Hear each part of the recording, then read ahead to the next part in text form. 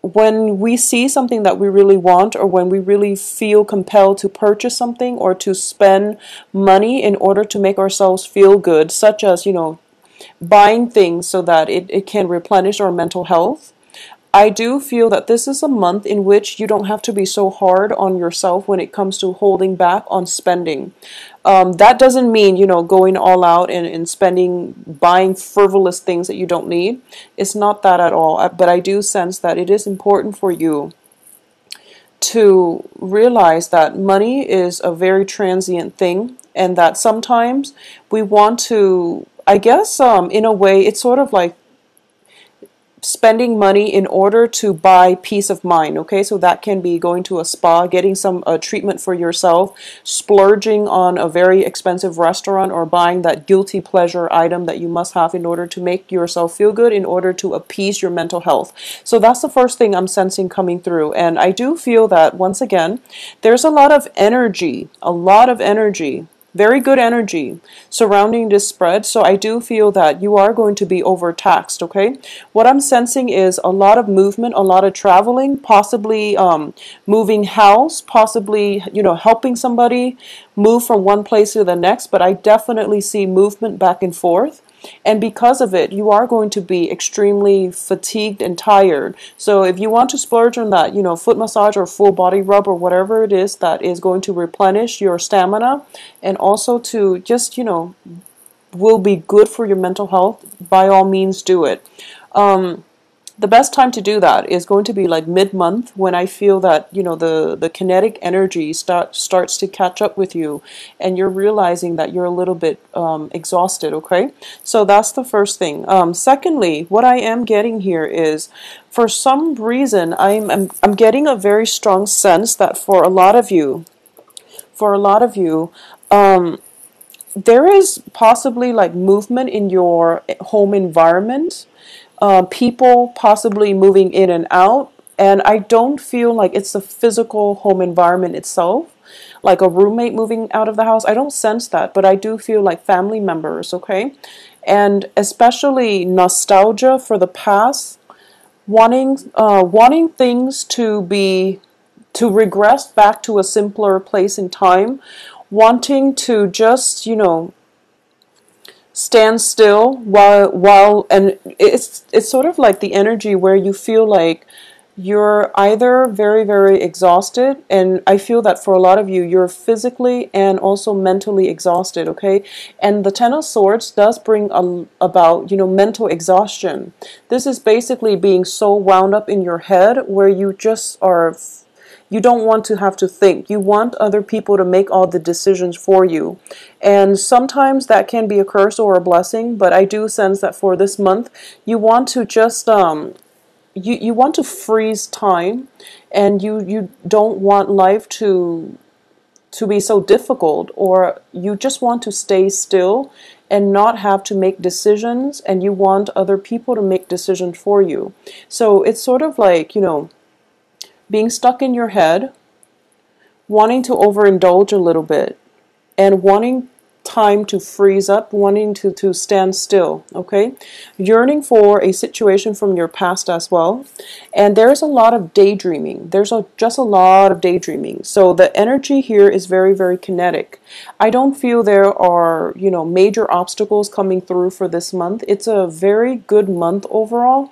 Financially, you're pretty much set. If there is a court issue, it is definitely coming up in your favor. So this also indicates to me contracts. This can also be, if there has been, somebody that has passed away, for example, there's definitely some sort of inheritance, possibly, a lump sum of money or some type of inheritance coming through. It can be physical items such as jewelry, or even, I don't feel like a property, but there can be some for a lot of you.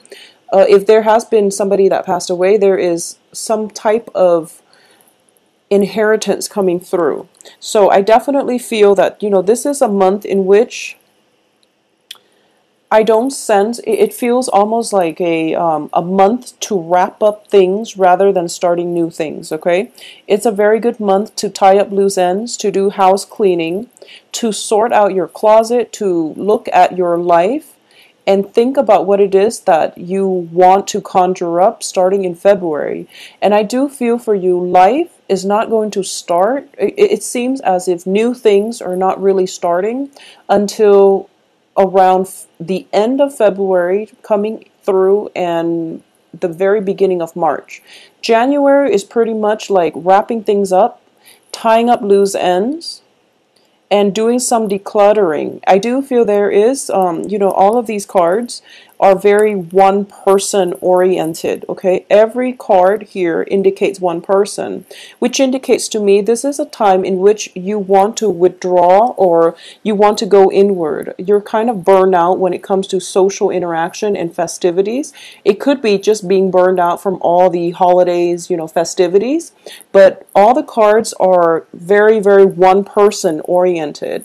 So if we were to go through the progression here, I'm going to say that no matter what, you're going to be okay. No matter what, okay? We're ending here with the Six of Pentacles, which indicates a situation where you are able to achieve a lot of success, where you are going to be able to basically, if you want to play the hermit for the first 3 weeks of the month and then come out of your shell by the end of the month, take your time. No one is going to coax you, and no one's going to force you.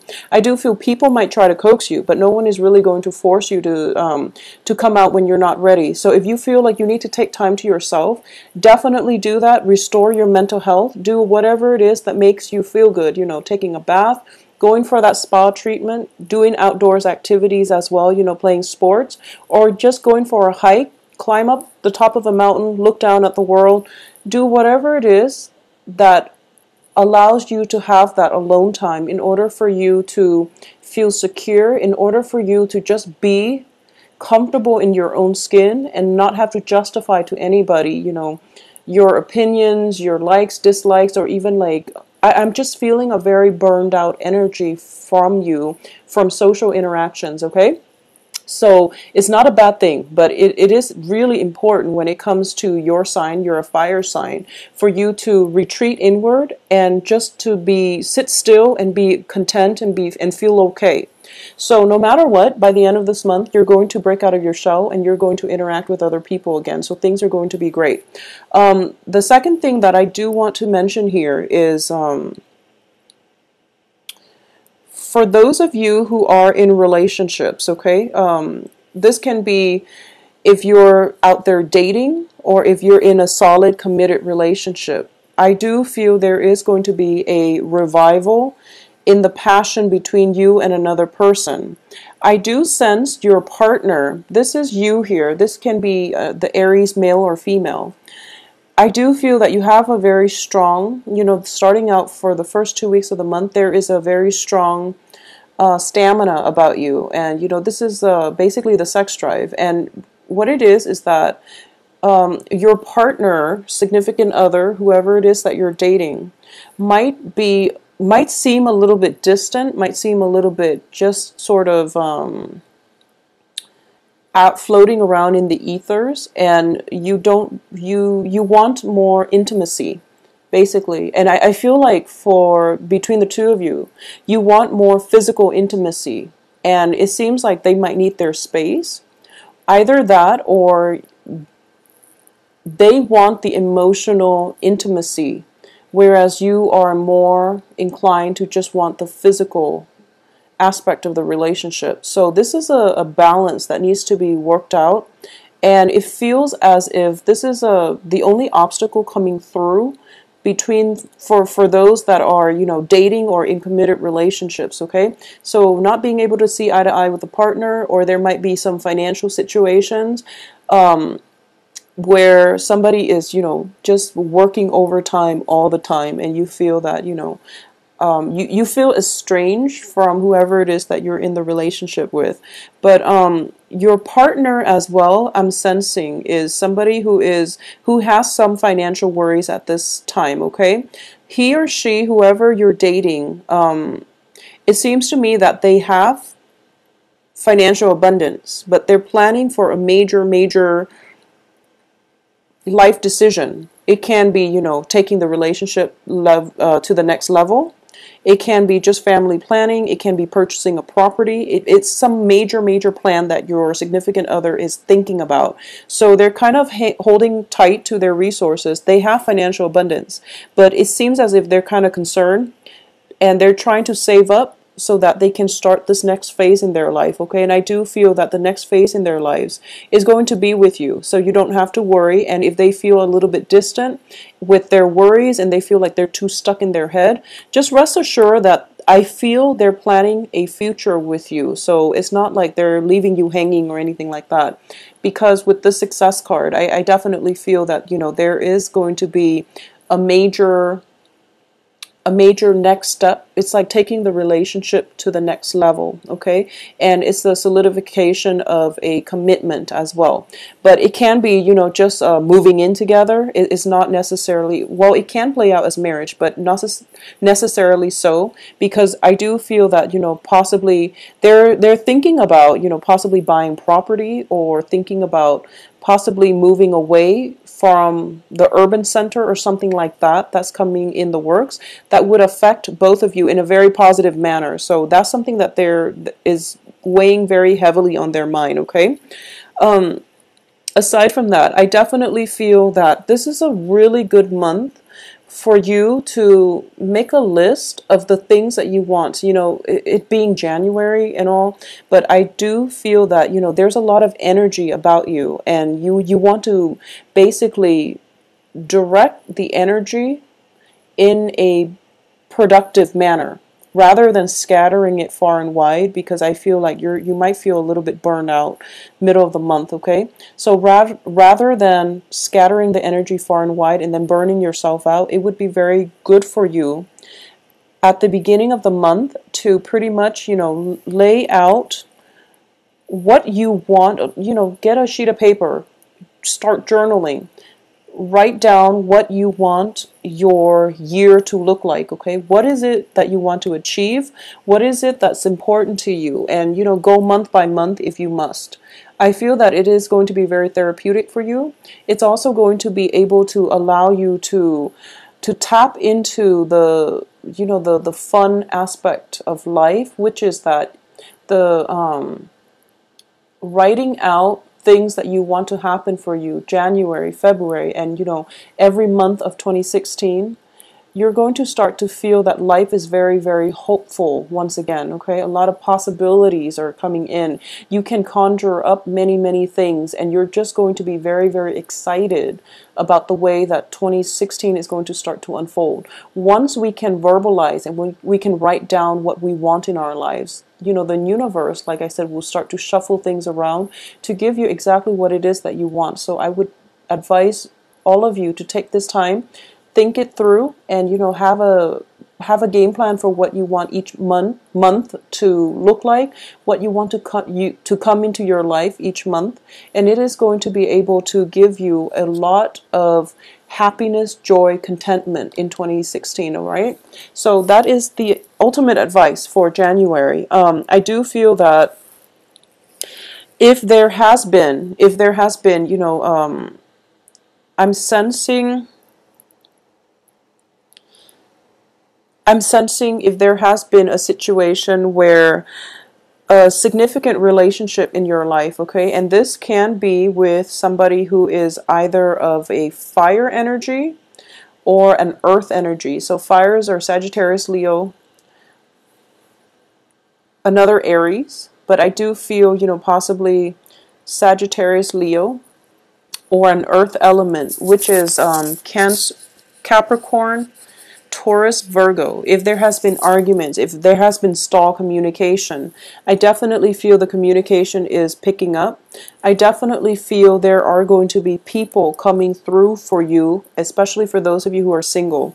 This is a really favorable card, and the fact that it falls right in the middle of the spread indicates to me the power of attraction. Okay, this is somebody this is your energy. You are appearing as somebody who is very confident, who is very happy being on their own, who's very grounded, who has everything he or she needs in life. So because you're in this frame of mind, you are attracting people who are very like-minded. So this is a card of, attracting people without even having to lift a finger, or coming across as somebody who's very competent, who's very attractive, who's very self-contained. So you have a very stable energy about you, and you are attracting other people to you.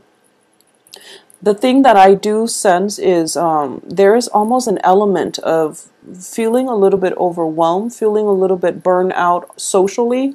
So you might want to keep people at arm's length, and you might want to, just retreat within yourself, is the same message that I'm getting. So there's nothing wrong with that. And I do feel no matter what, you're going to come out of your shell, okay? For those of you who are single and thinking about dating, there is a very, very strong fire sign, fire energy, earth energy coming through, and it looks favorable to me. It definitely looks favorable. I feel that a lot of you might be in established relationships, or might just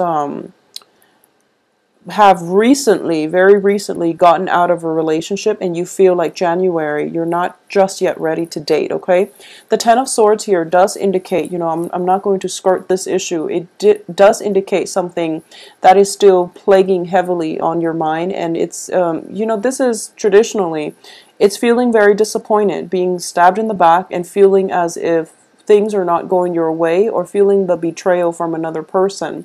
However, it is surrounded by very, very good cards. So I do feel that this is a mental energy that you need to work through. And this can just be physical exhaustion, feeling as if, burned out from the holidays, or just feeling the physical exhaustion. This can also be just getting sick.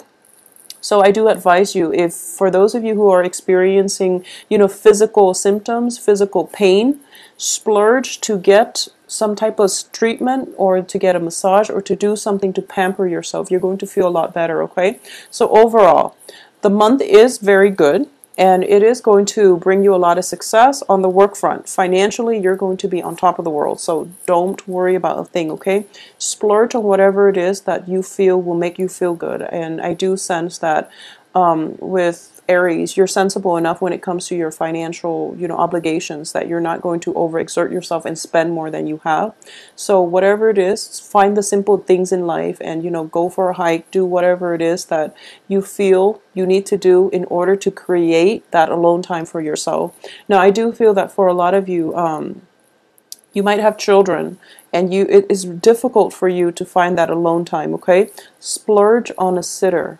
Just do it. I do sense that you need some alone time this month in order to sort through some things that might, where you might feel burned out, okay? So whatever that the case is for you, I do feel for the sake of your mental health, try to get some alone time. It is going to make you quite happy, all right? And try to get away from like congested, crowded places, and spend some time with yourself, all right?